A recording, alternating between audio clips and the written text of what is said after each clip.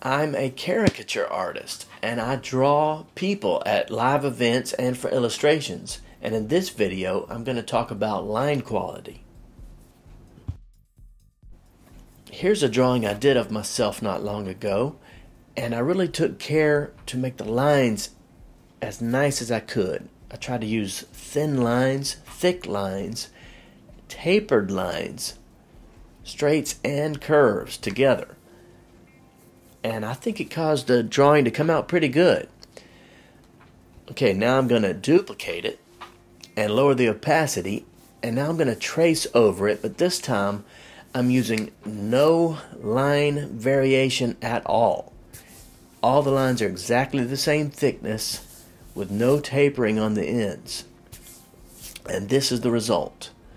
So I don't know about you, but you tell me what you think.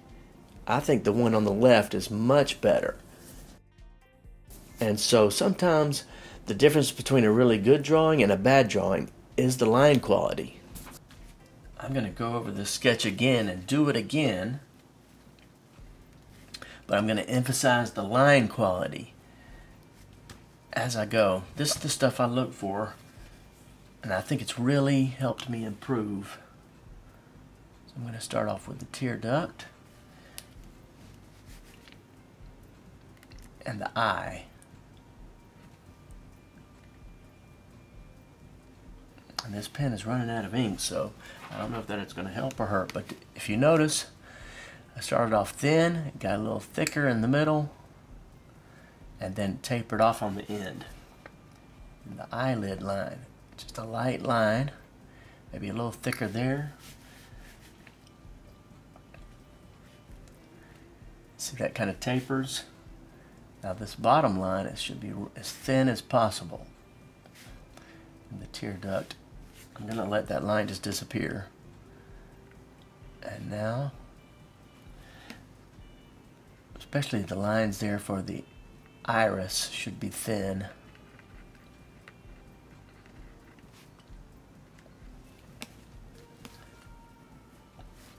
Now the eyebrow.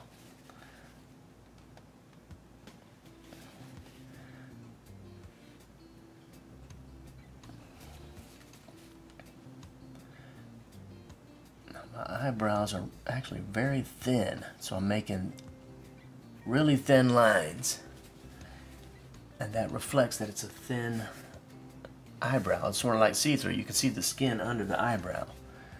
And of course I've got the wrinkles around my bottom eyelids, a little bit of a cheekbone protrusion there. And you'll notice it starts off thin, it gets a little thicker, then it tapers off. Bridge of the nose, again thick and thin lines.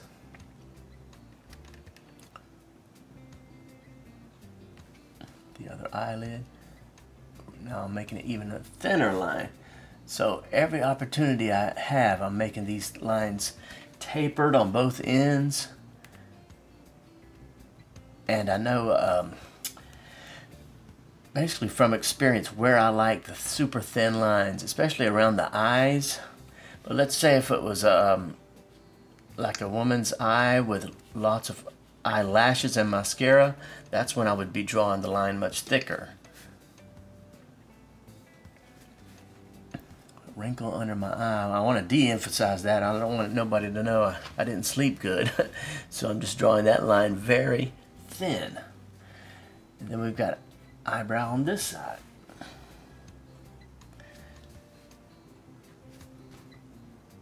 I'm just drawing a basic shape here, and then the lines are super thin. Okay, now this is the bottom of the nose, so the lines can get a little thicker. You notice this line compared to this line. This line is much thicker because it's on the bottom of the nose where there would be some shadow. And there's a nostril.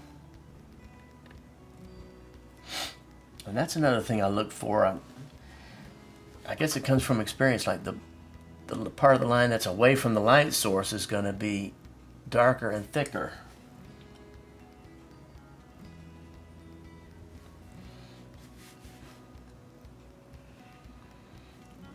I really just want to show you the lines and how I'm trying to get thick and thin lines. This is the shape for the mustache. And then some thin lines in there because it's kind of light colored.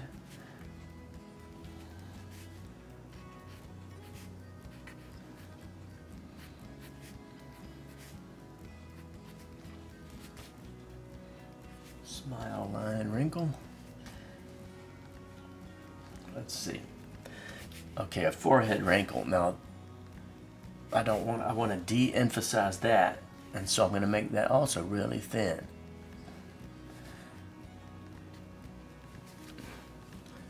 Okay, that's where the thinnest lines on my drawing are going to be, especially around the eyes. And it all, like I said, depends on the drawing. If someone has dark eyelashes, long dark eyelashes, then this line up top is going to be dark. Okay, now we're going to go to the beard. Now watch these lines. I'm going to really make them thick. But they're still tapered. You see how it starts thin, gets thick. I'm kind of making it brushy like this because the beard in that area is kind of bushy.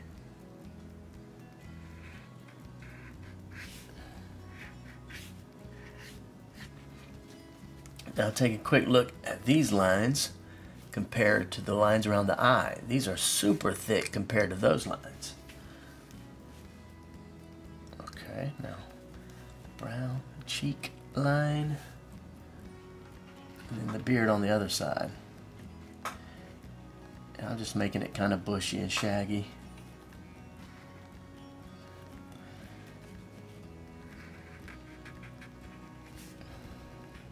This is kind of cartoony. That's why I'm using a lot of straight lines. They're super straight.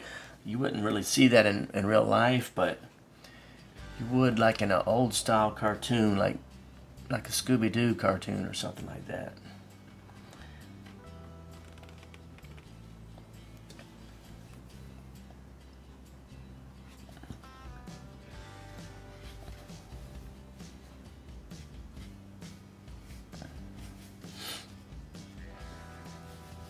And the angle of this drawing is perfect because you can't see my bald spot up there,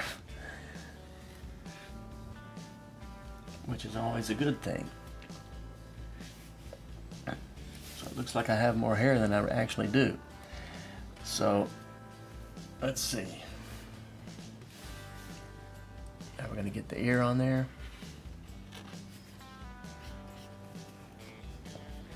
I'm going to add a longer neck in this other drawing. A collar line, which is these thick lines. I'm using some straight lines. So that's another part of line quality, is straights and curves. So you see I've got curved lines here, and then right by it I've got these extreme straight lines. And the two next to each other in the same drawing can make it dynamic. I mean, I don't think this drawing is all that great, to be honest with you, but now I'm drawing some lines in the beard, and you notice I'm using the thin tip on this marker. And look at the difference between these type of lines and then this outline, which is really thick.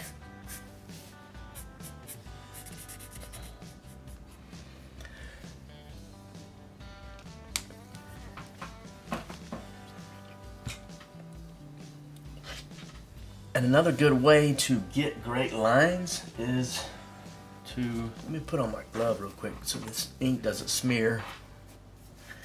Okay. Is do this exercise. I'm starting with a thin line. I'm making it thick as I go. And then I'm coming back to thin.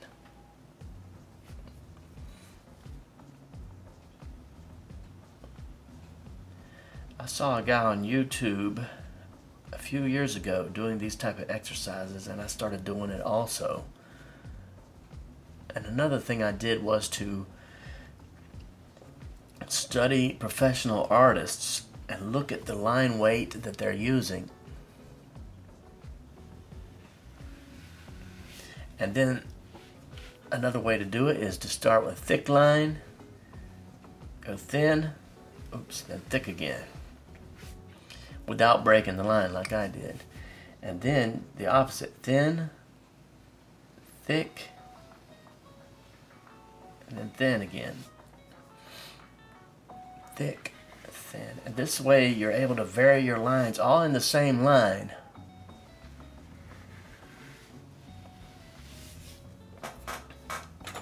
And I can do this, that's with the Tombow pen, and I can do the same thing with this zebra pen, although this zebra pen has a much sharper, smaller nib. I can still get thin lines, and if I press down and press to the side, they get a little thicker, then thin again. It doesn't have the range as the big marker, but I can still get it. Look at that thin line and then thick.